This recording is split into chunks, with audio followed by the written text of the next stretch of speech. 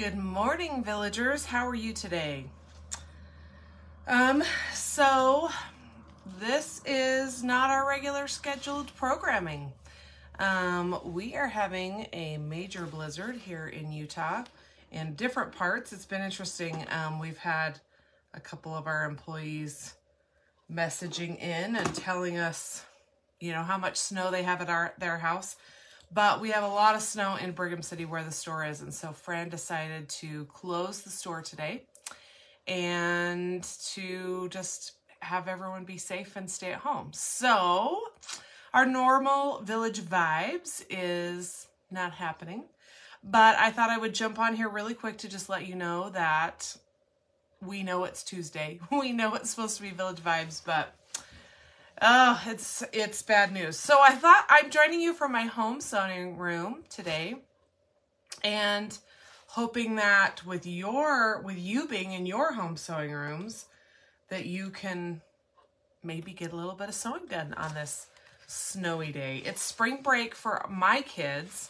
I know some people have a snow day today because of how much snow they have in Utah, but anyway, so I'm just going to jump on and see if anyone comments. I have to look at it on my computer just in case anyone comments. I have to look at it on my computer. Oh, so sorry. Okay, so I thought I'd show you what I'm going to be sewing today, hopefully, if my family lets me. So a few months ago, I participated in a mini series sew along with Juicy Juice and Allison Glass. And we made all of these 4.5-inch blocks. Well, you could make them different sizes, but I chose to make them 4.5. So, and they're all paper pieced.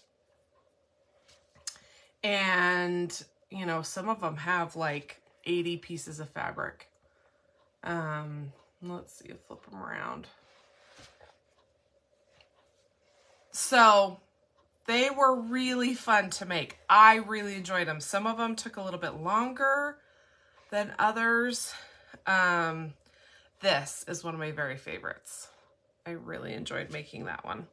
Kind of a flower and a rainbow. So, part of the sew along this year, they didn't require you to do a finished project with all of your blocks to qualify for finishing the sew along. So you just had to finish your blocks. But I saw this project that someone posted of how they used their blocks. And so I am attempting to turn these blocks into this.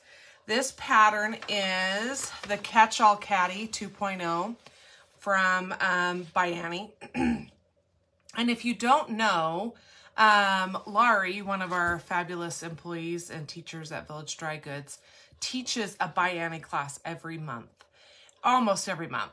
And you can sign up to bring whatever by Annie pattern you want to bring, and she will help you make it. So I actually might need to sign up for her class. But anyway, so I'm not a by Annie expert, and also I'm doing it very different than the pattern because I'm trying to place my specific blocks in specific places. So anyway, that's what I'm going to do. I'm to the point where I need to just sew some of these together, make them the right size, and quilt them, and then I could start. So I'm at the very beginning of this process. So maybe in a few village vibes, I will have to send you guys an update. So the bad news is the store's closed today and you don't get to see Fran. The good news is, though, we were supposed to announce our winner for taking the baby picture quiz. And I know a few people struggled, and I know a few people, we may have made it sound too difficult. It's really easy and it's really fun.